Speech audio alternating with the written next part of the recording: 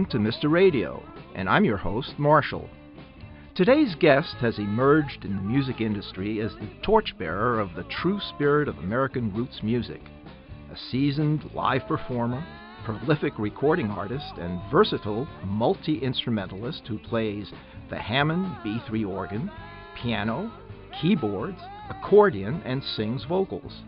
He also wears the hat of an award-winning recording producer and engineer, capturing the talents of some of the world's most highly acclaimed musicians, among them Rick Danko, Garth Hudson, New Riders of the Purple Sage, Jesse McReynolds, Buckwheat Zydeco, Commander Cody, and of course, the band.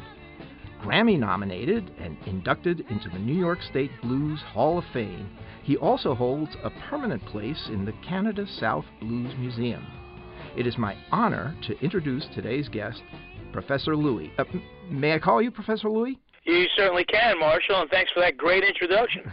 Well, thank you for being my guest. Just curious, how did you first discover your talent for music? Well, the first way it really came back when I grew up in a little city called Peekskill right outside of New York City. And they had a fantastic music teacher there, Vinnie Corazine. And in the school system itself, it was a lot of musicians, and they started us off at a young age learning music and finding interest in music. So it really started way back in elementary school all the way through high school because of the teachers. And did you move away from Peekskill, or did you stay in that vicinity? Well, when we were young, we used to go down and play in New York City, even when we were in high school. And eventually I ended up moving to New York City, and then from there moved around the country and ended up in Woodstock, New York. So I didn't live in Peekskill past the age of about 16 or 17. So going to New York City, you must have been influenced by a lot of musicians. How did living and working in New York City influence you? Well, at that time, New York City was soul music. And there were a lot of places to play where you played 6-7 nights a week, actually, 2 sets a night from 9 to 4. And there were lots of bands all around the Manhattan area, especially around the Times Square area. So you really got a good history of, right at that point in time, besides the school backing I had, a lot of soul music, and you got a chance to really play a lot and learn your trade and see a lot of younger musicians my age and older musicians, because we're working and musicians were coming through town and through the city a lot. So that was a good start right at that time. So were you trained in school, or did you just pick this up by ear? Well, there was only so much training you would get in school. Luckily, the kids in Peekskill, a lot of them went on to be professional musicians, so it was a little bit of both, because it wasn't like going to study at a conservatory, because it was a regular public high school, but they did give special attention to music and did get special attention, especially the kind of music that we play, rock and roll and blues and roots, gospel music. That mostly came from ear and listening to records. You used to do a lot of listening to records and try to imitate the records and pick up all the licks you could. We opened the show with Lovebound, which was from the album Miles of Blues, and it was reviewed, the album was reviewed by Blues Doodles, and they said it had a great riff that Miss Marie brings a soulful vocal that works well with, essentially, a blues rock song. The guitar solos are inventive and varied and use all 6 strings and 21 frets, showing that there is more to soloing than high bends. Can you tell us a little more about the musicians on that track? Yeah, that'd be great. Well, that's the Chromatics, which have been together now for close to 20 years. Miss Marie has been with me actually since a lot of those New York early days, and she's a fantastic writer and singer, as a great blues and soul singer. The guitar player, John Platani, and I, when we grew up around that Peekskill area, all the other towns and cities also had a lot of bands, and they used to have Battle of the Bands and things like that, and we all got to meet each other. And John Platania, the guitar player with the Chromatics, he came from a small town called Highland, which was maybe a half hour north of Peekskill, and went to different schools, and we got to meet each other when we were in high school. He went on to play with Van Morrison and write all the great guitar licks for Van Morrison. He's the guitar player on the record, and as they say, he's been with us a recording for 20 years, and he's been on the road with us for the last 10. So we've been good friends. So he's one of the greatest guitar players out there. There's no doubt about it. I mean, you listen to Moon Dance or Domino, those are all the licks that he wrote, which we all grew up with.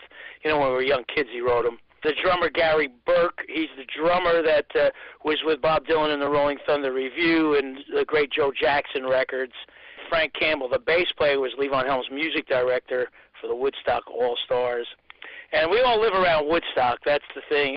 Since the Chromatics are a favorite band up here and around the country, we got work. We hit the road about 20 years ago. Actually, a little earlier than that, we were originally Rick Danko's backup band, and when Rick passed, we decided to go out on our own. So that's who you're listening to when you're listening to that record. So talking about the area that you live in and the band and Big Pink, I tried to find Big Pink once. I was never able to find it. But yeah. You were an engineer on their albums, their last albums, and you also earned your moniker of Professor Louie. How did that come about? Well, first of all, besides engineering the band records, I produced them or co-produced them, with the guys. And the first one, Jericho, with John Simon, was involved for a little while. And I became very good friends with the guys at one point, music friends.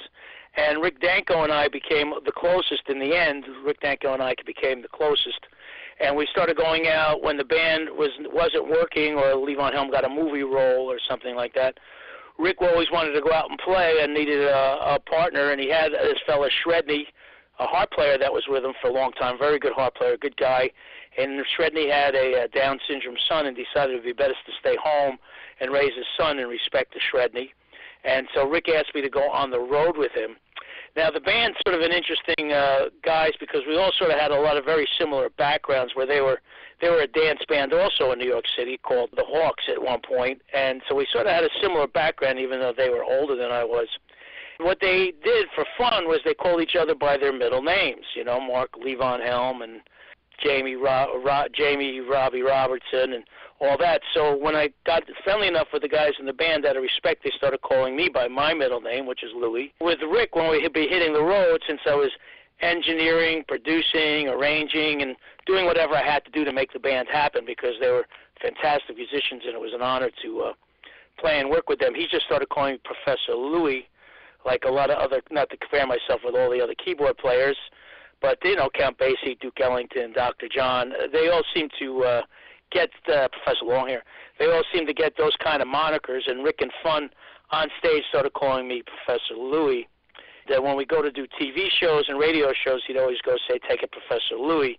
So the name sort of got, validated by Rick Danko.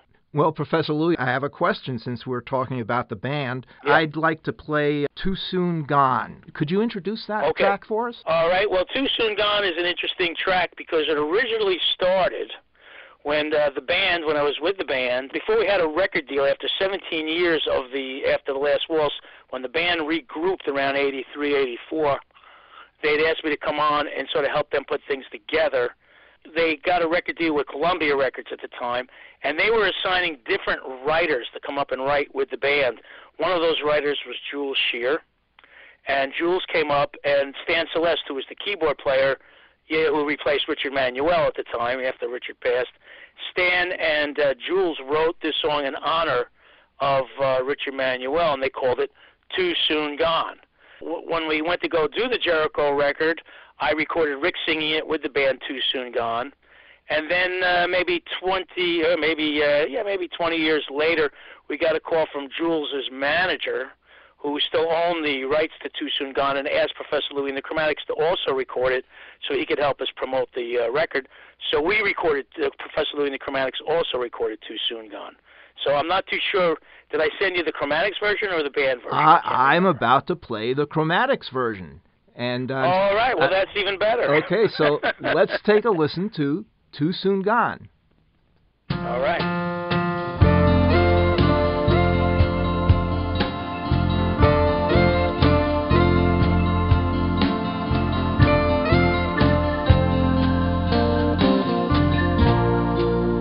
Last night, the constellations watch me walk at 12:30 with some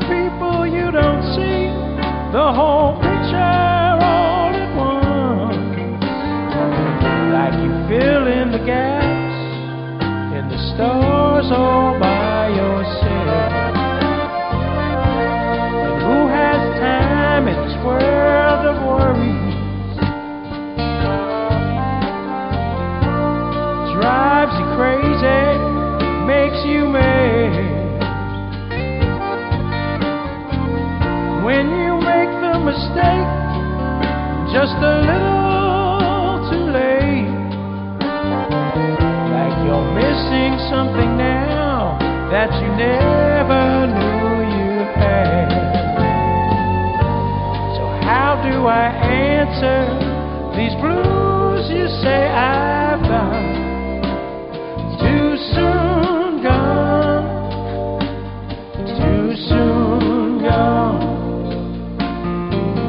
Time makes me pay for these memories I bought.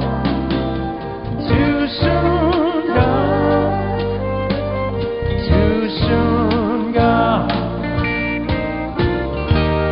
No one lives forever. Who would want to?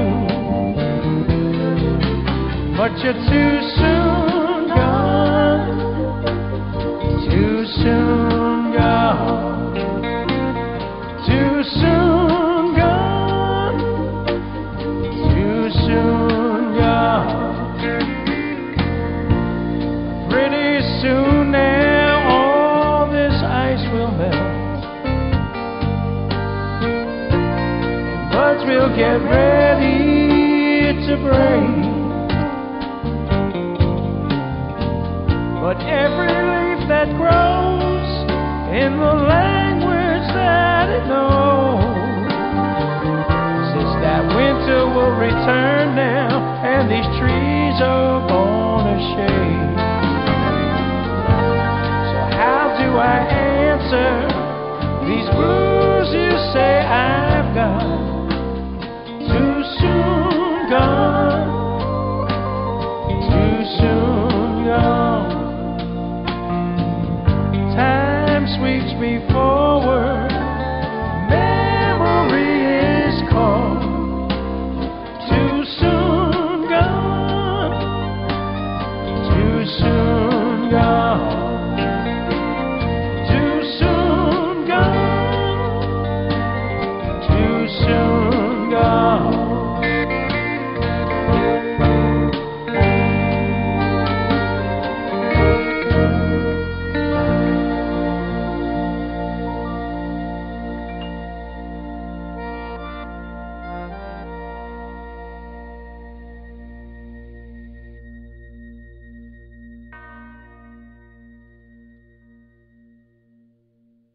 That was Too Soon Gone, performed by my guest, Professor Louie and the Chromatics. Before we started the show, you asked me where you could hear this show, and I said on iTunes. And unfortunately, on iTunes, I have this listed as a clean show. Because of that, I really couldn't play the Fugs, but I believe your career crossed their path. What was your involvement with the Fugs? Well, I want to thank you for playing Too Soon Gone, because being that I was there when the song was first being written and everything, it means a lot. So thanks, Marshall, for playing that one. I really do appreciate it. But with the Fugs now, the Fugs were, of course, one of our favorite all-time groups when we were younger, because, you know, they were in that protest mode and broke a lot of rules. And they had very good musicianship, by the way. The Fugs were interesting, and they were a Lower East Side New York poetry band with very, very smart guys. Ed Sanders lives in Woodstock. Ed used to come down to the studio that I used to work in there, which now I run LRS, and Ed would come down and do some of his poetry and some of his readings, and then eventually started bringing Thule Kuffelberg from the Fugs and some of the other guys, and started making new Fugs records here, and taking some of the old records, remastering them and making them more palatable for the new markets, because when they were originally making records, it was all vinyls, and then it became cassettes, then it became CDs, and then downloads. So I became very good friends with Ed, and I worked with him a lot, including the guy who owned the studio at that point. So I became good friends and made a lot of records, and redid, I think, their whole old catalog, remastered it for CDs, or a lot of them anyway. So we became friends with the Fugs, and had nice experiences with them. Very smart guys, very good guys, and they're very satirical. I'm glad that your response will pass the clean test for iTunes podcasts. Yeah, well, they did have a few cleans, but they were always on the protest world, and They had some pretty funny songs about things. Yeah, that's one of the problems these days with censorship. You got to watch out what you say because they will pull it down on you. I just want to talk about a review that one of your tracks had in Don and Cheryl's Blues blog, and they called your funky steampunk blues stone cold grunge.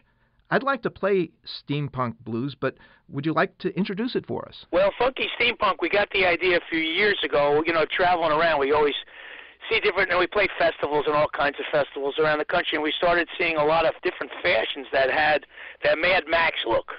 Mad Max, the movie look. And we started inquiring about it, and they said, oh, that's steampunk fashions.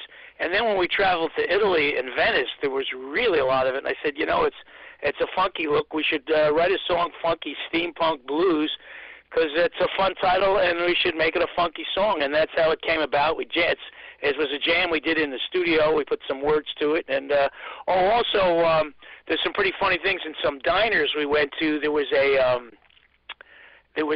on the menu a dinner called, or a breakfast called Graveyard Stew. And that got me thinking about lyrics, so that lyric sort of and it turns out there was actually a dish called Graveyard Stew that you wouldn't want to necessarily eat. It was for hangovers. So therefore we put that lyric in there and became Funky Steampunk Blues. We went and looked at all the fashions and wrote a lot about the fashions and how that it looks. In Amaru, the part in the middle, the hook, that is the capital of the steampunk art work. It's a museum in New Zealand, and the name of the city is Amaru. Let's take a listen to Steampunk Blues.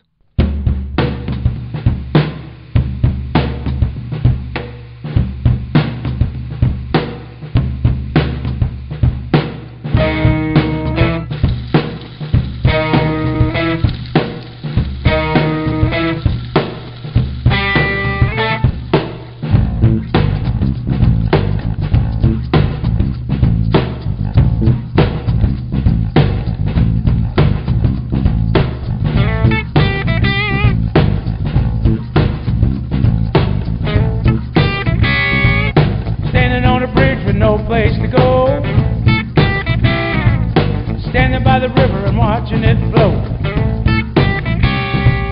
Cloudy night, a lonely channel.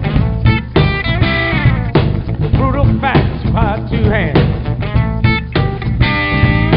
Vintage lady with a sassy twist. Come back, baby, it's what I wish. Goodbye home, a gravy stew.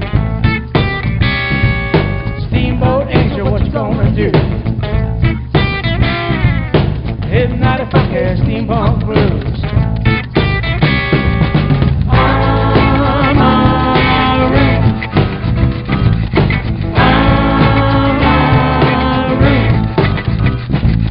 Doing that funky steampunk blues. Dark heart, black heart, what's inside? You can have the blues, take them for a ride. On a Wild West engine all alone. Shaved my head, there was nothing to comb. She got big brown eyes and goggles too. Laced up boots, kicking out the grooves. Goodbye home, a graveyard stew. I'm all mixed up, sad and blue. Steamboat angel, what you trying to do? It's not a funky steampunk blues.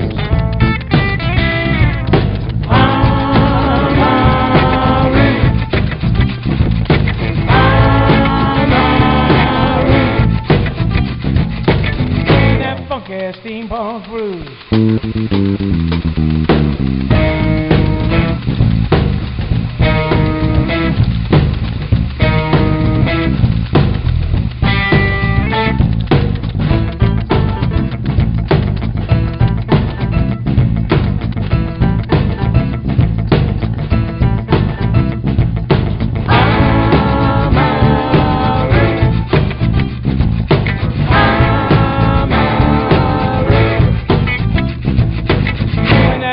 Steampunk blues.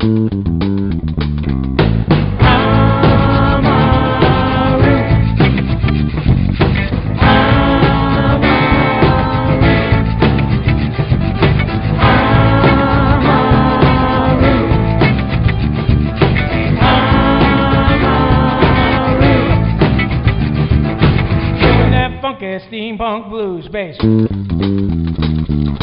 That funky steampunk blues. That funky steampunk blues.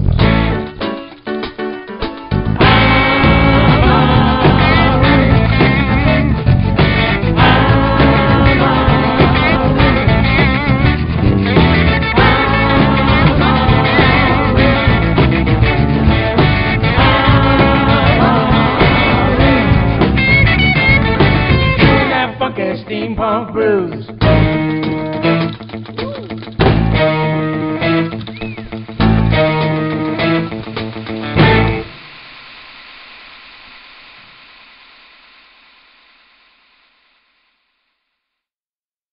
That was Funky Steampunk Blues, performed by my guest, Professor Louie and the Chromatics. You know, even though you warned against doing this, I think I'd like to try some of that gravy stuff there.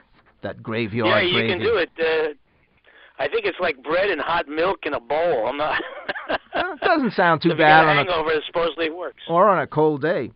I'm amazed at how many musicians that I've spoken to are also teaching, including you. How have you been involved in teaching? Well, I joined I've been part of an organization for a long time called Common Ground on the Hill, down in Maryland at McDaniel College. They have, well, now it's more, but when I first joined them, they had 2 weeks in the summer where you can go to the campus there and study all kinds of different instruments and arts, fine arts, languages, human nature, and they had a very big staff. The fellow who's the head of it is Walt Michael, and he's a hammered dulcimer player. And I was on a gig playing blues with Guy Davis, the blues player. Guy was part of Common Ground and asked Walt to come and sit in on dobro, because Walt Michael's a very, very good musician. And Walt said to me, well, I'm not really that versed in blues. Maybe you could help me. And I started helping him. He goes, you'd be good for my organization called Common Ground. I went down there for a week because, it's you go for a week at a time or 2 weeks at a time, and they have a festival, and you teach all day at the college. And I really enjoyed that particular experience, and I got interested because Walt Michael gave me the opportunity to start teaching, and now I've done it 10, 12 years in a row. I just teach for like 1 week a year, maybe 2 weeks a year at that point because, our schedule doesn't allow a steady teaching schedule. Although I have to say, up here where we are in Woodstock, when I could, I always did a mentoring program with the Onteora School, which is the public school up here, and I did that for about 30 years. But that was off and on 1 or 2 days a month. So that's how I got started teaching a little more disciplined when I went to Common Ground. And the organization still exists. You can look it up, called commongroundonthehill.org. It's one of the best organizations in the country. Well, I'm sure your students must be very lucky to have you as a teacher. Yeah, it's good. There's different courses that we teach, and people from all over the world come there. About a year ago, you had a documentary, Music from Hurley Mountain, and it was published by Woodstock Records. Can you tell us about it and how our listeners can purchase it? Well, thanks for asking about that. A couple years ago, we wrote a whole record about the history of where we are, Hurley, New York, Ulster County, because there's a lot of history here, starting back way before the Revolutionary War. This was a big farming area for the Indians. The colonists came, and then the Revolutionary War came. It became the waterways for New York City, the reservoirs for New York City. So we wrote a whole record tracing a lot of that history. A director that works a lot for PBS heard the record, is a fan, and asked us if he can make a documentary of the record, interviewing, Heritage Society people and people from this area. So we worked with them for about 6 years, putting it together, and it just actually was released last week as the Music from Hurley Mountain documentary. It's a DVD that you can get on WoodstockRecords.com, which is nice. You go to WoodstockRecords.com, and you can purchase the DVD. Or if you like to stream or rent the DVD or the documentary, you can go to Amazon Prime. You can rent it or stream it, and you can even buy it from there. It's working out really well. We haven't really got into the whole promotion of it yet because of the quarantine a little bit, but we will. And as I said, the DVD just got reproduced beginning of December. Well, I hope that our listeners will go to the site and get a copy of it. Occasionally... Well, it'll be great because it is really interesting. It's true Americana town history. It truly is. I'm sure you're going to get some people checking it out. I hope so, Marshall. We're sort of running out of time, but I drive through Columbia County every once in a while. I know that's on the other side of the river from you. Yeah. I'll pick up WKZE-FM, and I'll hear Professor Louie's Woodstock Rockin' Review. Is that still going? Oh, yeah. We do that every week. Every Saturday it's on from 5 to 7. And, we pre-record it because we have to. Well, now I don't have to, but we still do because we were on the road. Sometimes I was doing them from where we were traveling from, pre-recording them and sending them in. So, yeah, I'd like to keep that going as long as I can, and it was great WKZ gave me that opportunity to have a show. And we archive the shows. You can find them archived on ProfessorLouie.com. You go there, and on the front page, you hit the button, you can see all the archive shows, hear all the archive shows.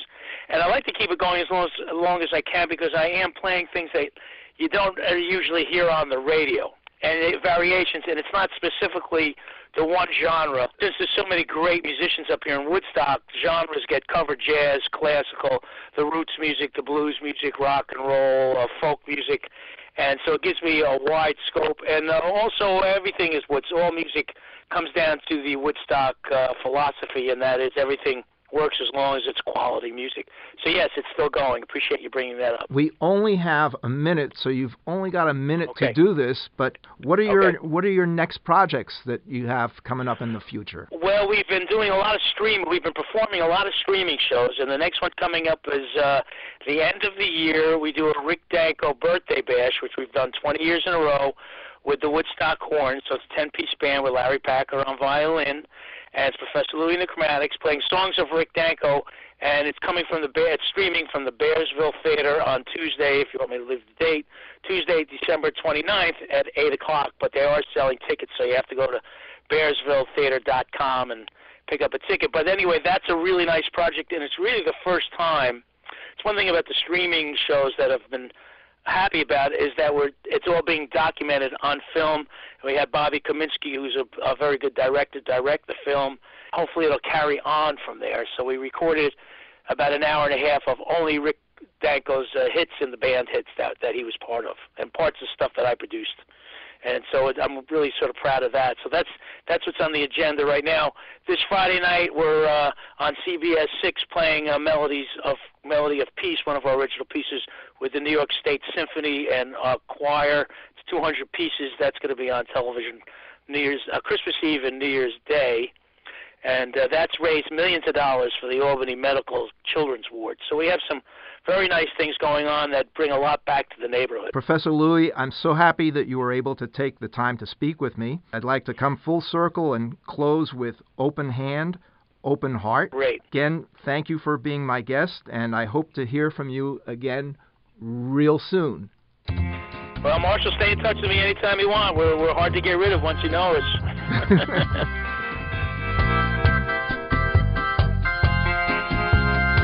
You've been listening to Mr. Radio, and I'm your host, Marshall.